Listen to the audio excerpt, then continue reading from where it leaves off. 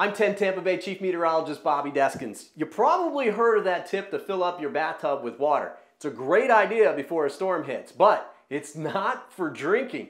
I mean, my kids bathe in here. I don't want to be drinking water out of here. You can use it to wash up a little bit and, of course, to flush the toilet if you lose water during a storm. Now, remember, when you have little kids running around and bathtubs full of water, it can be dangerous if you don't have your eyes on them. So it's a good idea to keep that bathroom door shut to keep them safe.